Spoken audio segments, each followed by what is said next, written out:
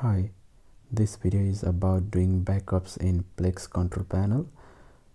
I'll be showing you the different ways you can set up your backup or do your backup from Plesk control panel.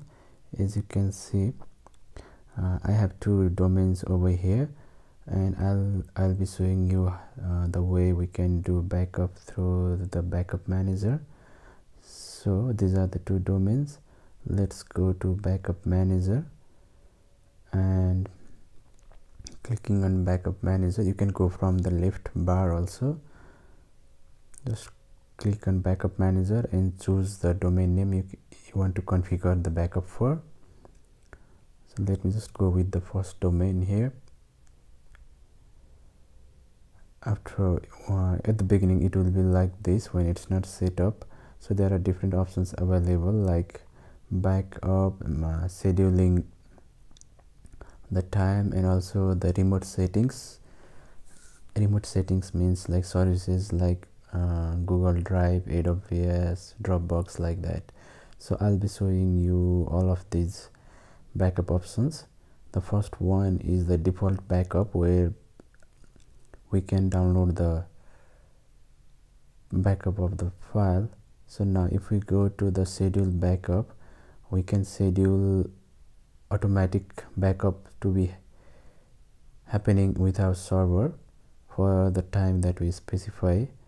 There are different options available here. You can just have a look and then try different options. So this will create an automatic backup at the scheduled time in our server in the scheduled location. Next, let's go back to our backup manager and let's go to the backup option, and from here you can do a backup right away, like, and there you can see the location is also specified. I'll come back to this backup option later. First, let's explore the remote storage setting. On my left you can see there are different remote storage services like Dropbox and Google Drive. Let us try setting up Dropbox. When you click on the Dropbox, it will take you to the extension page and it can be installed for free. Once it has been installed, we can configure the Dropbox backup to happen automatically. So let's go back to our backup manager once again and go to the remote storage settings.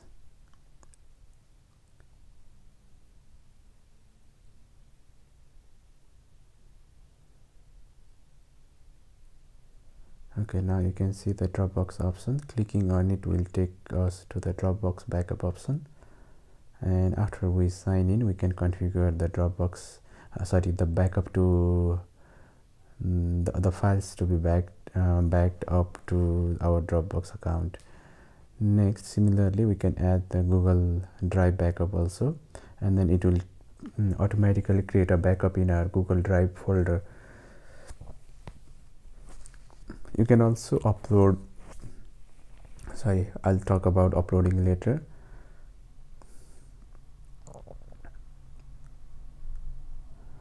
So let's go back to our backup manager and navigate to the remote storage settings, and you can see that Google Drive and Dropbox are being currently listed. Now I'll take you back to the backup option that we missed earlier.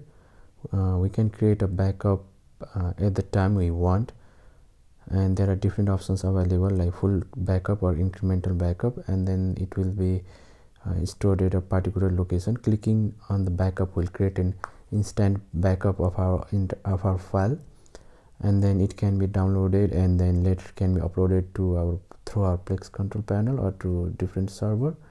And for downloading, we need to input our password. So As you can see, it's asking for a password and you can download the file. Thanks for watching. Have a good time.